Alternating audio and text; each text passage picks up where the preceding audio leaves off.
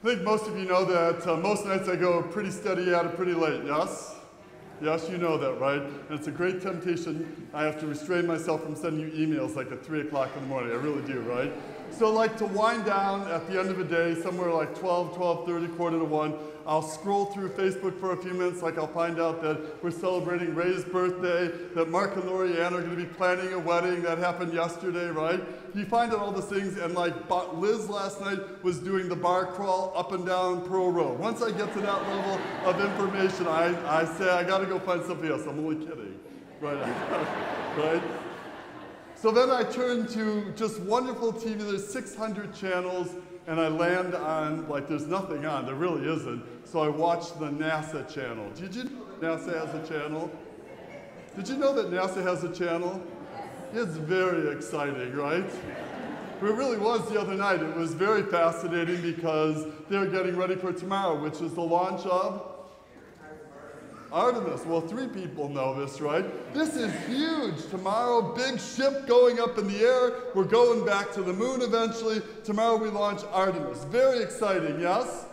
Contain that excitement, right? You should watch the interview at quarter to 1 in the morning, right?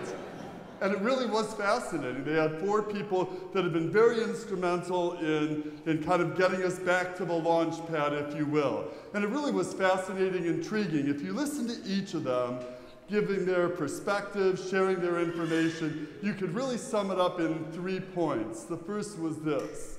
So they were talking very much about their involvement and the whole thing unfolding, and every one of them said that it was an absolutely humble privilege to be chosen to be part of this team, to do something so spectacular, so amazing, so overwhelming. None of them talked about how like they're the best and the smartest. They all talked about what a humble privilege to be chosen to be a part of this team. The second thing, all of them talked about from each of their different perspectives. All of them talked about they have such an awareness that every person and every part is absolutely equally essential. Think about that for a moment. Like, if the guy doesn't hit this button, or if the fuels are all the pieces, every person, every part, equally essential. And the third thing all of them reflected on, again, what an opportunity to be a part of something so much bigger, so much larger than themselves, or even just getting a rocket on the moon. They all had such an awareness that they were part of a much greater mission that was going on. A humble privilege to be chosen. Every part, every person, equally essential, and that they individually and collectively were part of such a much bigger mission. Artemis, watch tomorrow. It's going to go up in the air, God willing. Amen?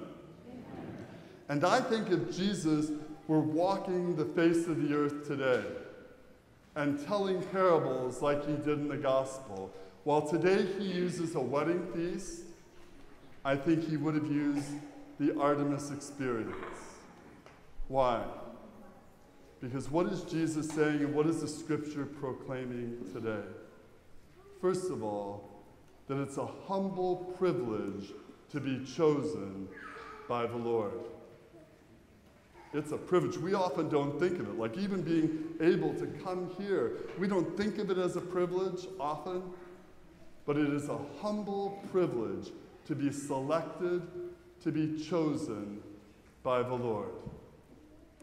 As you unpack that gospel parable, every single one of us are equally important and essential in the eyes of God. And all of us have a way to contribute into the life of this much greater mission.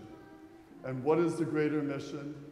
To build the kingdom of God, both now and forever. Today's gospel continues the gospel that we heard last weekend.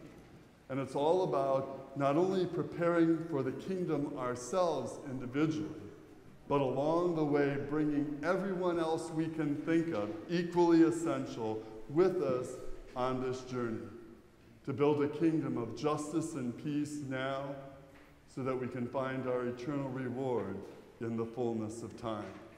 I think Jesus, if he listened to those interviews, could have actually used the Artemis experience. The scriptures each unpack that everything good we can do, everything we have, is a gift from the Lord. That's what humility means in the eyes of God.